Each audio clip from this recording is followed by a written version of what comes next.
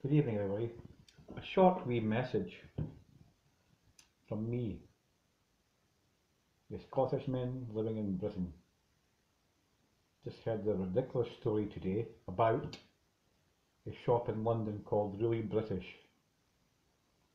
They've already got the owner to take a flag down, a British flag down. What's going on?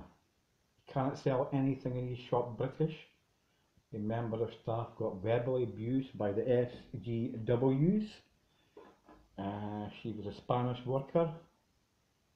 I just can't understand it. This world is going crazy. It's not right to sell things in Britain that is British. Well, what is right? Please tell me what is right. Thank you. Bye.